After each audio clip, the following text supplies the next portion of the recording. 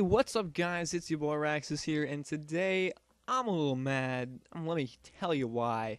I'm a little mad because now the Disney has the reins to the Star Wars franchise. I just found out yesterday that apparently they have axed the expanded universe in the Star Wars universe. That means, for those of you who don't know, who aren't as well versed in Star Wars, that means what the expanded universe is essentially anything that isn't main media of Star Wars, i.e., the movies, certain TV shows, games, books, whatever. Most things that aren't the movies are kind of considered expanded universe for the most part.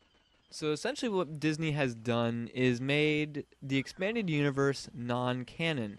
And what canon is a general law, rule, principle, or criterion by which something is judged. What they're saying is that they aren't considered to be legitimate truth to the Star Wars timeline anymore in the Star Wars Saga.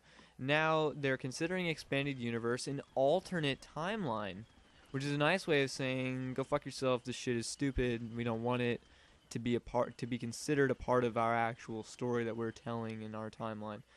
But I was talking to someone that in my programming class today, and he brought up a really good point that he's just going to consider everything Disney does from here on in the alternate timeline, and the expanded universe is what's going to be the main timeline for him. So it's all, I guess, a matter of perspective. You can take it or leave it. Some people seem to be pretty upset over the axing of the expanded universe. Some people don't seem to care because they think expanded universe is stupid. I personally am pretty upset. I like the expanded universe. I'm pretty current in the expanded universe. I like it. It's cool. I think a lot of stuff that goes on is cool. So this means that awesome things like Knights of the Old Republic, Star Wars Republic Commando, Star Wars Battlefront, Force Unleashed, the Clone Wars TV shows, all that, all the books, everything isn't canon anymore. And it's awful, in my opinion. I fucking hate it. What do you guys think? Leave a comment down below. Tell me how you feel. Do you like it? Hate it? What do you think about Disney? And how do you think Star Wars Episode 7 is going to be? Because I thought I knew what Star Wars Episode 7 was going to be like until they did this. Because now that they're not following the timeline through the expanded universe that happens after Return of the Jedi, I don't know what the fuck's going to be going on. I don't know what's going to be happening in Star Wars Episode 7. Thought we were going to be seeing a Chewbacca death.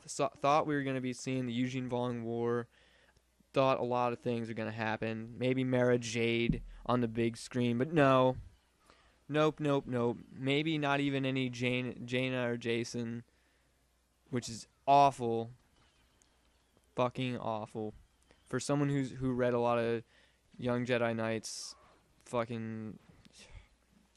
It really makes me mad that they're scrapping all of it and doing something new, and I don't know. I don't feel like it was necessary, and I know it's just Disney being corporate fuckholes, and yeah.